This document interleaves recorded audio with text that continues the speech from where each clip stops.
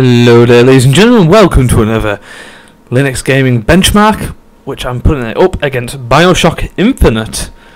So, on Windows 7 on the right and Ubuntu 14.10 on the left, using the 346.47 drivers on Linux and 347.88 drivers on Windows 7.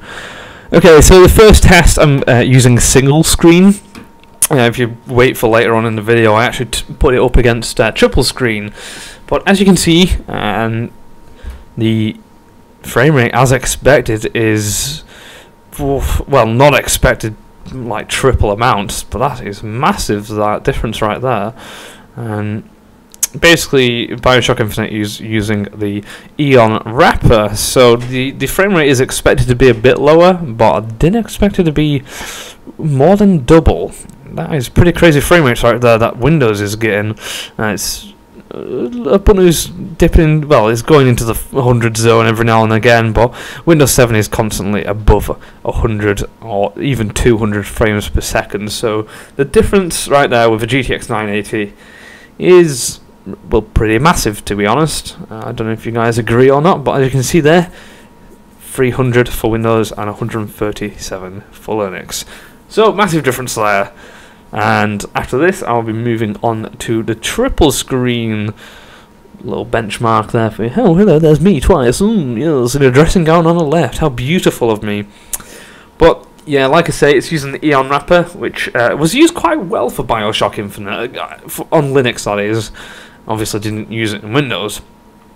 But you know, the gameplay is constantly above 60 frames per second, I find, as shown in the benchmark as well.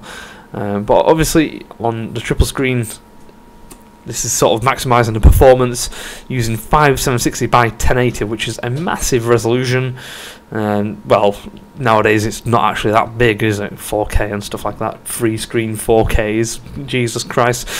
But the fact is, I'm getting over 30 frames per second for the majority of the gameplay. 30 frames per second is easily playable, so I could find myself playing this game on Windows or Linux. So it's a good sign. Even getting 40-ish frames per second. I mean, I guess the difference is still pretty big. Windows lagging nearly over 100 frames per second there, whereas Linux was lagging behind with 40 FPS. So.